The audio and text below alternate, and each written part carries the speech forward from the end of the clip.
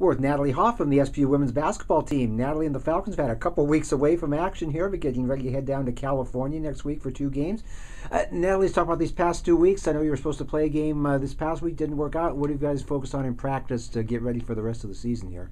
I think in practice we've just worked on cleaning things up for the upcoming game on Monday. We've also worked on being competitive within our team and getting after it together, even though we don't have that other team that we're playing against. Now you got kind of like an inter-squad scrimmage on Wednesday. How important was that, and what did you get out of that?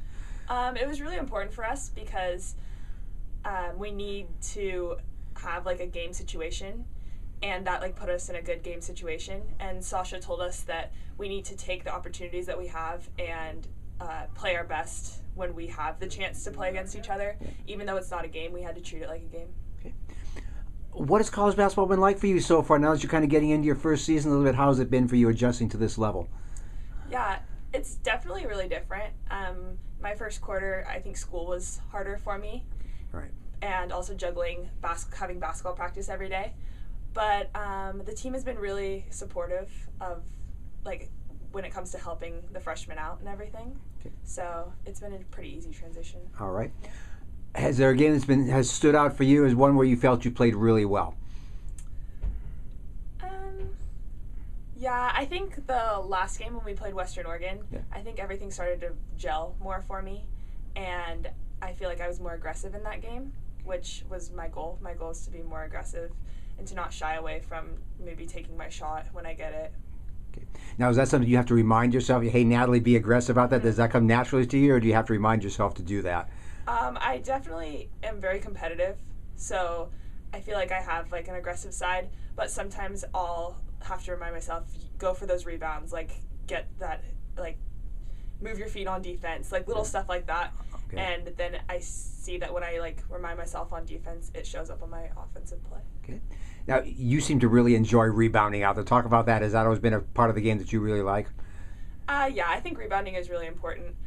My dad coached me growing up, and he said that when he played at Oregon State, a big role for him was rebounding, and he was always known as the rebounder. And so I think that when you rebound and you get a whole bunch of rebounds in one game, then you start to play better on the other side of the floor too, because it just transitions. All right. And you also did volleyball and track along with basketball. Obviously, hoops is what you've chosen, but what did you like about those other sports that you enjoyed? Growing up, I always wanted to play volleyball in college. I think that was my ultimate goal. But towards the end of my high school career, I found that I actually enjoyed basketball more. Okay. And I really liked volleyball in college, and it was really. I think it was more of a social aspect too for me. Okay. I think that it was really fun, and volleyball was really big at our school too. But ultimately, I like basketball the best. Okay. What position did you play in volleyball? I was an outside hitter. Okay. Yeah. What's more fun, getting a kill or getting a basket?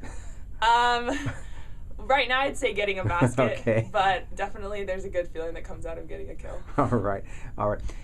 Your dad played basketball. You lived in 3 different countries growing up. Was it France, Germany, and Korea? Is that right? Mm-hmm. Talk about that a little. Was there one of those countries that you really enjoyed that you definitely want to go back and maybe visit again someday?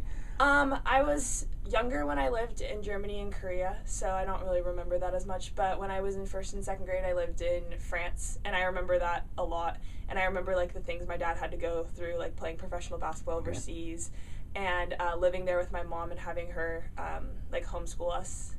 And I definitely want to go back to France because I remember little things about it, and I want to see where we were living at that time. Okay, very good. 2 games coming up next week in California, Cal State L.A. and Concordia Irvine. What kinds of things is Coach Simonson emphasizing in practice to get ready for those 2 games? We've been really focusing on defense and transition defense. We're also implementing a zone in our play so we can switch it up when we need to. We're just focusing on denying and being aggressive on ball. Okay. And you've gotten through your first quarter here. How do things go academically for you, adjusting to college level work? It's definitely been really hard. There's a lot of homework, and finals was a crazy time too with practicing. But I had a really good first quarter, I think. All right, very good. All right, Natalie, thank you very much. Thank you. All right.